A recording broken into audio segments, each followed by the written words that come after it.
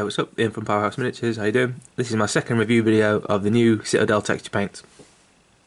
So last week I did a separate video of some of these ones on the left there. New Martian Iron Crust, Sterling Battle Mire and Armageddon Dunes. I did a side by side Martian Iron Earth, Sterling Mud, and then Agrellan Earth as well. So this is the second video to them. So today I've got Astrogranite Debris, Valhallan Blizzard and Agrellan Badland. So in the same one as previous, I thought I'd just do up a few bases just to show as a side by side. So we've also got Morn Mountain Snow and then Lustrian Undergrowth. So this one doesn't have the label on it. I got it cheap in a hobby shop near me. So pretty much the same as before. I'll just show them off sort of side by side. Some of them obviously like Martian Iron Earth and Martian Iron Crust are the same colour and stuff like that. So I'll speak with them. So first off, Martian Iron Earth and Martian Iron Crust. There to focus in. So of course, Martian Iron Earth's got that cool cracked effect. Looks awesome. I really like that in Agrellan Earth. And then Martian Iron Crust, much thicker, much grainier, but finer grained. And then you can just see if you put a thicker layer on, the grain itself. That's it to focus again there. The grain itself will crack. So it looks awesome. So in a minute we'll look at Agrellan Badland because it's a better effect. But if you did it thicker, like 2 layers or something, you would get a similar crackled effect, but with a much thicker base. So it's really interesting. I really like that one. Next, Sterling Battle Mire and Sterling Mud. So Sterling Battle Mire, thicker grains, more of them. They're the same colour brown, so you can mix them together if you wanted to. Though I don't really know why you would do that, but yeah, there you go. Super quick, and again these things dried rock solid, and again it's a good thickness. Again, got a mil or two of like height on it. And yeah, dried rock solid, so you could dry brush brown over that or bone colour over that straight away. A couple of tufts and you're finished. So Armageddon Dunes, and this is Lustrian Undergrowth. So Armageddon Dunes again, thick, solid, big chunks, grainy stuff. Dries within about an hour, and you could dry brush straight over the top. And then Lustrian Undergrowth seems to have a bit of a glossy finish. Again, thick, grainy, you know, a relatively thick application of it. Again, so we'll see it from the side. You know, it's a good height on the basis sort of thing. And yeah, that'd be awesome with some scattered leaves, a couple of tufts, that sort of thing. So next, Astrogranite Debris. So they also sell Astrogranite, and I don't have it basically. So that was I can't do a side by side one of that. But Astrogranite Debris. Get to focus in the middle there. Right, so again, really thick. Like, you know, 3D texture. No paint or primer applied to these. So this one I had a few issues with. Basically, if you look in the pot itself, on this side you can see through the pot and it's pretty much just sand. Very, very thick, and a few, you know, you can see the pigment as well. And then on this side there, all the medium and the pigment, whatever, the medium is just all over there. Right, so it needed a real good shake up, and this has been sat for like 2 hours, and it's done it again. It's sort of separated a little bit, and before I shook it properly, I mixed it together with the you know, the wood end of the brush sort of thing. And before that, I couldn't get it to stick on the base at all. The grains clumped to each other and then fell off. They didn't really adhere to the base, but these bases haven't been primed or painted with a base layer. So I would say before, you know, just try that out as well. Obviously priming it properly and putting a base layer of paint on the base, because that might help it. But yeah, when it mixed together, it was fine. Very grainy again, thick, big chunks straight away. One application, obviously. So again, just super quick, super easy way to do it, and it's like a really dark blue. When the pigment separates itself, you can see the pigment inside the pot. And there, we'll just have a look. Might be able to see it. Yeah, you see on the lid. I don't know whether the colours come through properly, but it's like a really dark blue, like a grey blue sort of colour. So, yeah, so it'll match with Astrogranite as well. So next, Morn Mountain Snow, which is this one. This with their old texture, and then Valhallan Blizzard. Right. So Morn Mountain Snow, it dried with a matte finish. Went on really thick, Again, like grainy, a bit like some of the older ones, a bit like Sterling Mud or something like that, like thin, just uneven grains and stuff like that. So it looked pretty good. But yeah, it dried matte. Now Valhallan Blizzard is more like a slushy, wet, sort of bubbly snow, and it dried with a sort of a gloss finish. So that is awesome. Now the thing is, the pigments stuck together. They're very, very fine, but they stick together in this like uneven sort of a pattern like that, and then the medium that it's with disappears, or sort of dries translucent, right? So in the corners there, it dried completely black all the way through to the base, which means, I mean, this one's pretty good. I'm just going to set this one down more mountain snow. Yeah, so this one, so you need a base layer underneath, obviously. So white would work, blue would work, turquoise or something like that, maybe coming through, pick whatever you want.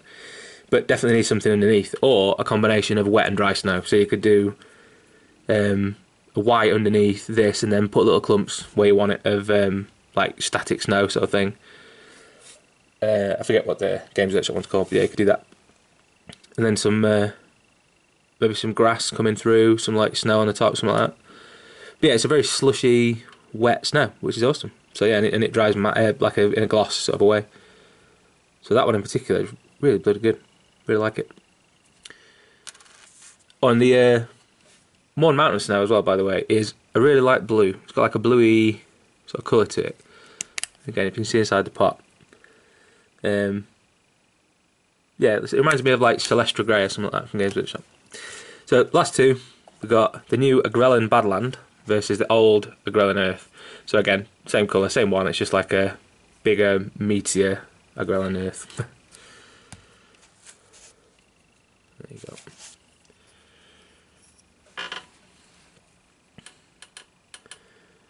Right, let's make sure they're all focusing and stuff. So of course on the right is Agrellan Earth, that awesome cracked pattern, desert-ish pattern, and again these no paint, no primer.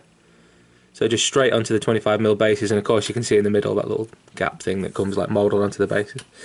And then the one on the left, Agrellan Badland, look at that. Now this is a really thick application. It was just a big lump, but it went on really easy. So again, got a good thickness coming off the base itself.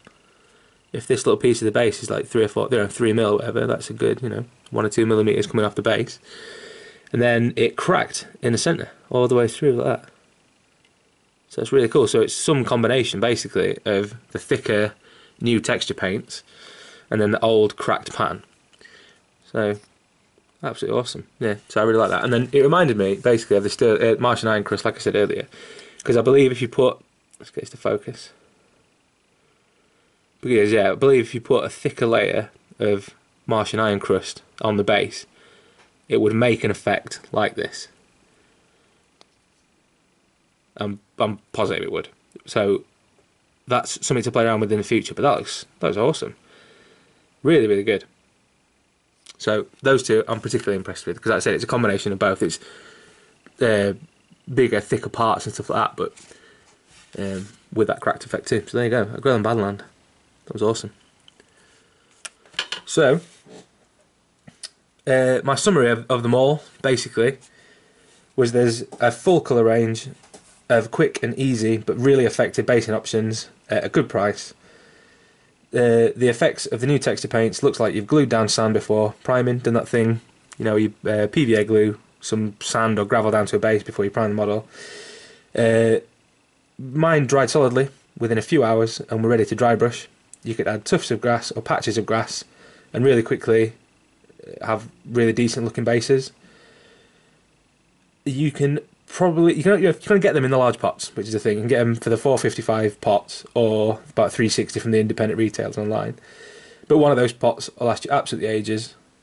So the only negative I can really think is that if you didn't like the effect or it didn't come out right, like Astrogranite, for example, Astrogranite Debris, you would be lumped a fiver out of pocket, but again, that's really clutching at straws because it's only a few quid.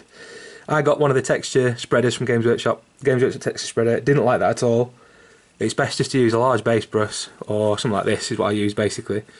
It's like the small dry brush even. And then you can see it's knackered the bristles, but that's what, you know, just accept that that's what's going to happen. These cost £3 or £4. I can genuinely see myself using every single one of these. So Agrellan Badland in particular, really impressed with, and Valhallan Blizzard, really, really good. And it's not very often, I would say, that I would buy a full range of those technical paints and use them. So that is it. So generally, over the last few years as well, Games Workshop have started to produce these awesome texture paints, the technical paints as well, the Blood Effect, the Nurgle's Rot, Typhus Corrosion, stuff like that. They've also got this new range of texture paints which are amazing. They've got airbrush paints now. They've got a full range of tools that are really, really good, even though they're really expensive, same as all of it. Their little hobby pliers are amazing. The little snipe nose ones. Well, there's a million different things that they've started to do. Like, they've got their water effects, the still water. Like, apart from, I mean, they've got the scenic bases as well. Apart from maybe producing and selling an airbrush, like a physical airbrush, because their spray gun isn't very good, but, you know, like an equivalent one or something like that, I can't really think of anything else that the aftermarket, the third party sort of people for Games Workshop or for the miniature wargaming hobby, I can't think of really anything else that they've not got their fingers in, apart from maybe magnets. And there you go. So they're expanding their ranges and stuff, but they're also producing products to compete at the highest level with a lot of the stuff you would typically associate with third-party companies. So again, over the last few years, the airbrush paints have been really good, and they're comparable in terms of quality to Vallejo and P3 and everything like that. They're really good stuff. These technical paints and some of the textures that they just came out with, are absolutely excellent. Like, again, to compete with some of all the aftermarket stuff. Their brushes are really good now. They used to be terrible, but like the new range of brushes is absolutely amazing. Like, I use them quite a lot now, if anything. They're really cheap as well. I mean, what else is there? Like, you know, well, what else is there? You're going to start selling pre-painted miniatures or something, and I'm out of a business. But there it is. So that's it. Anyway, that's my little review of them. Really, really impressed. Like I said, I'll buy all of them, and I will use all of them, which is, it's rare I'd ever say that. So that's it. You can check out my commission painting page, which is facebook.com/powerhouse miniatures, and all my pictures on there. And other than that, cheers for watching, and have a good one.